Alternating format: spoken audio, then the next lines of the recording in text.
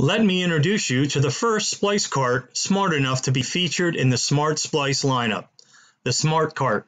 It was specifically designed for our new double-edged tape splices, can handle 8 to 72 millimeter tape widths, 2, 4, 8 millimeter pitch, and pocketed or punched splicing material. You can use it at the assembly line or the kitting area.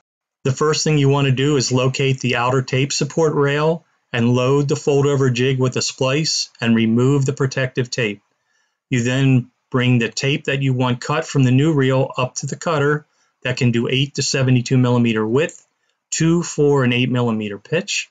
You place it on the cutter in the correct position, and you can pre-peel the cover tape back to the stop, and then you cut the tape, and then you can see when you pull the tape out, you've actually started the cover tape so that it makes the splice a whole lot easier to remove.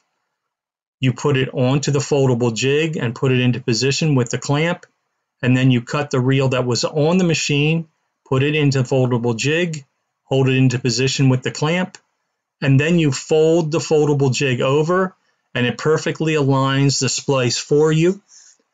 When you take it out of the jig, you secure it hard. You can do this with punched or pocketed tape, it doesn't matter. Once you get that protective tape off, you've got a perfect splice every time, and you can load that reel onto your machine. You can see it comes off very easily.